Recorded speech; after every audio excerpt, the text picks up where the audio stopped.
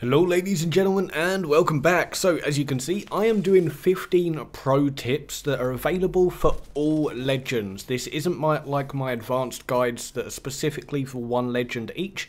This is a pro tips like advanced guide that gives you tips that you can use with any legend.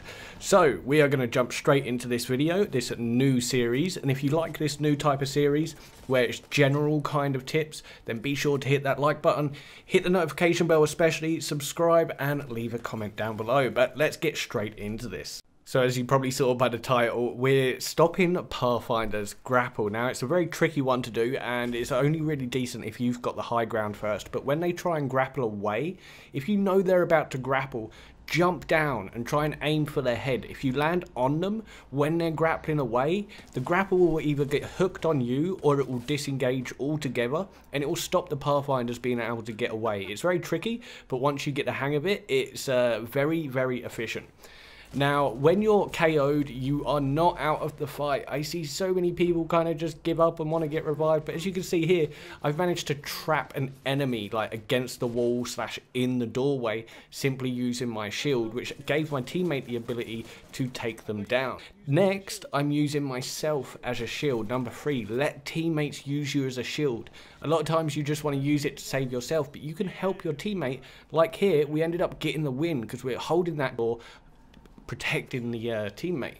Now right here, shooting KO'd enemies for bait. As you can see, I've just absolutely shredded 2 of the enemies and I've got the last one down to low. Now she's going to want to heal, but what I'm going to do here is shoot the KO'd enemy so that the enemy that's alive thinks that I'm like distracted, and then I aim as she jumps around the corner because she thinks I'm distracted, and it was just a bait to get her to expose herself.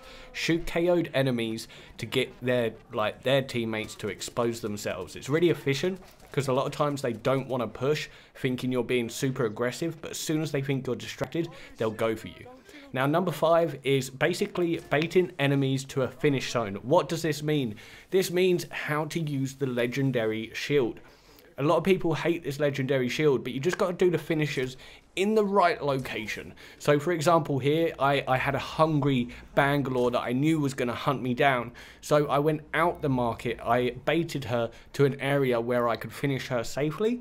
And that allows me to recharge my shield and get in there. Even though she'd punch me to hell, I was able to get back into the fight and end up, well, getting my mate's beacon. I didn't able to save him in time. In at number 6, punch shoots you up. So with these octane jump pads, if you throw them at your feet, it shoots you directly upwards. But how is this useful? This is for every legend, this guide. Why are you showing me octane? Well, what you can do with other legends, because when you walk onto the jump pad, it shoots you in the opposite, well, it shoots you in the continued direction.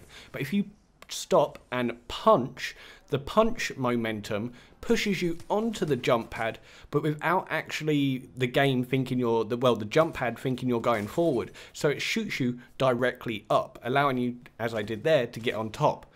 Now number 7 is silent jumping push. So I wonder how many of you actually do this. A lot of people probably do it unconsciously because it's just such a it's one of those common tips you don't really realize you do yourself until it's like brought to light. So basically a lot of times you want to push, like say they're doing a revive, and what I'll do is I'll jump to minimize the amount of audio that's coming towards them. So that minimal audio is going to prevent them from panicking or stopping so much, and I'm able to close that gap without them realizing I'm closing it as quick as I am.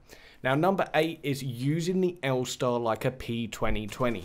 A lot of people aren't a fan of the L-star, sorry. The P2020 is great, don't get me wrong, but the L-star isn't too great when you want to absolutely nail, like with that overcharge. It can be a little bit annoying, so this is why I say use it as a P2020. As you can see in this slowed clip, I shred the shield, switch to the L-star, use it like that P2020, and it brutes through like 120 damage easily before the first recharge.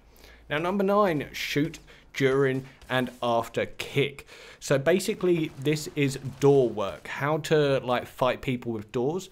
So as you can see, as they go for the kick, I open the door because in that brief moment they're exposed, they don't have their weapon, they're in the middle of a melee attack. So in that moment you apply damage. And then number 10 is when they're reloading / doing kind of major movements.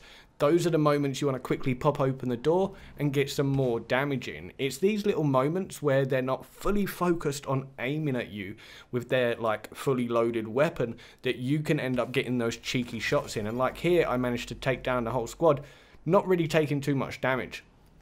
Now, flames holding doors. This is brilliant if you want to get round to the other door without them getting out that door.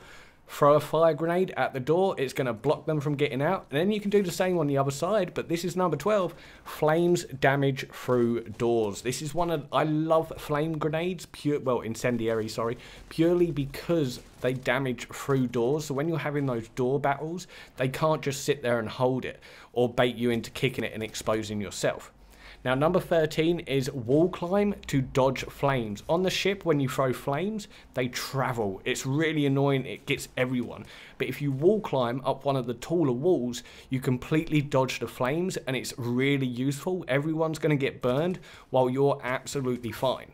And then while we're on the subject of the supply ship, I thought it's worth to note, number 14, you can throw nades and like throwables through the front supply ship windows. A lot of people forget about these windows, but that's like a main camping point. So if you've got the front angle, be sure to throw those nades through, because a lot of people forget and it is actually really effective. And then on to the final one, number 15 is nade distraction. This is especially good if you're going for like, say, a challenge or something. Right here I'm doing nades only, and if you want to get a squad away from you, I've got a squad hunting me down, I throw nades somewhere else where like I don't need to go, so that they all go over there, and then I can quickly reposition myself, and they're none the wiser. It's really superb when you're doing challenges or scrims or like ranked. But other than that, I hope you enjoyed the video. Like, comment, subscribe, hit that notification bell, especially because this is hopefully will be a new series, and I shall catch you all later. Peace. Wow, that's a loud car.